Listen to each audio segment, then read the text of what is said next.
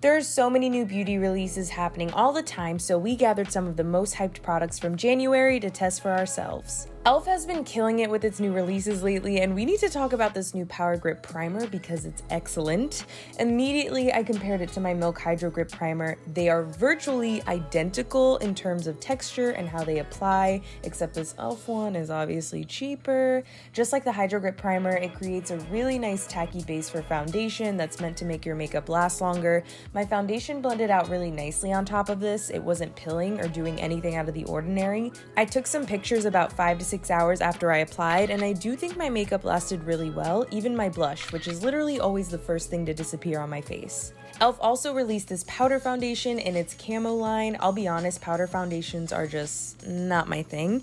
I don't like how they look on my skin, but the Camo line has had nothing but hits, so I had to try this. The powder is so soft and it blends out very easily. It definitely evened out my skin tone and blurred some of those areas I have of discoloration. However, it just looks powdery. I don't think it gives my skin the most flattering texture. I forgot to set it with some spray to see if that helps at all, but I don't see myself liking this even with setting spray to melt it in a bit. This is not for me. I love trying new mascaras. This is the Makeup Revolution 5D Lash Pow Mascara. It's supposed to make it look like you're wearing falsies. The size of this brush is astronomical. Oh my god, but I love a big natural bristle mascara brush.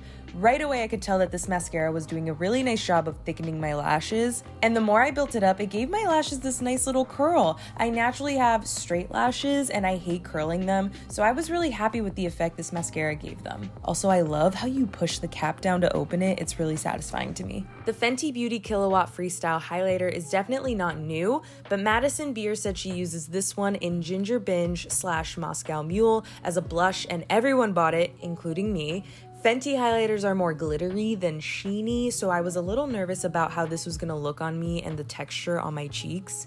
It was definitely more metallic looking because it's a highlighter and not a blush, but I actually did not hate this at all. I did have to go over it with my sponge to take away some of that glitter, but the color and the glow it brought to my cheeks was super pretty. I don't think you need this specific product for this kind of effect, but if you're gonna try it, I recommend sticking to the side with less glitter. Charlotte Tilbury just dropped this beautiful skin foundation. The claims on the box were so funny to me. Like, skin tone looks more even by up to 210%.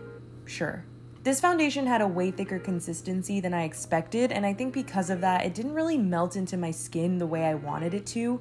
The coverage leaned more on the lighter side, so I went back into certain areas and added some more. It's definitely buildable, but I'm not obsessed with how my skin is looking. I don't think it looks cakey, it just looks like I'm wearing foundation, and it's not as skin-like as the name would have you think. Do I think my skin tone looks more even by up to 210%? I can't really say, but this is just okay to me. I saw a TikTok that said this Sigma Renew lip oil is a possible dupe for the $35 Dior lip oil, so I had to compare the two because I'm obsessed with the Dior lip oil. It feels so nourishing on the lips, and it has that big doe foot applicator that feels so cushiony. I could literally apply this all day. The Sigma lip oil looks so much like it. Look at these applicators. They're almost identical. The Sigma one is hydrating and shiny, and it gives you that moisturizing, non-sticky feeling. It feels so much like the Dior one. The only discernible difference I found between the two is that the Sigma one has no scent and the Dior one does. It's $22, which is still really pricey for a lip oil, and it only comes in 4 shades, but I think this is a really good dupe. Highly recommend. You guys have been asking me to try out some rare beauty on this show, so I picked up the new Warm Wishes Effortless Bronzer Stick and the Always an Optimist Soft Radiance Setting Powder. Let's talk about the bronzer stick first. I immediately got nervous swatching it on the back of my hand because it looked so red, but I was so shocked when I saw how easily it blended in. I don't know why I applied this like it was a contour stick, but it worked out for me. The texture of this is something special. It's super smooth and soft and velvety, and it doesn't blend into nothing. You still see that color, you still get the warmth of a bronzer. It looked way less red when I applied it to my face, so I was actually really happy with this. Now the setting powder. I'll admit right now, I made a mistake getting the medium shade. I should have gone for light medium, but I expected this to be way more sheer than it actually was. I normally use a translucent powder, so using a setting powder with color was new for me. Applying it with my sponge was an immediate no. It made my skin look so patchy and weird. My powder brush was definitely the way to go. The powder was super finely milled and it gives your skin that soft blur that looks really pretty. It made my skin look a lot smoother on the side where I used my brush. It's still a little patchy in terms of color, but that's obviously my fault because this is not my color. I definitely need to try this again in my appropriate shade. And finally, let's talk about the new NYX Thick It Stick It Brow Gel. It's described as a thickening brow mascara. If you look really closely, you can see those little fibers that are supposed to make your brows look fuller and fluffier. I actually bought this for myself and used it once and thought it was just okay, but I had no idea you were supposed to layer it, so I did that this time around and my brows came out so much better.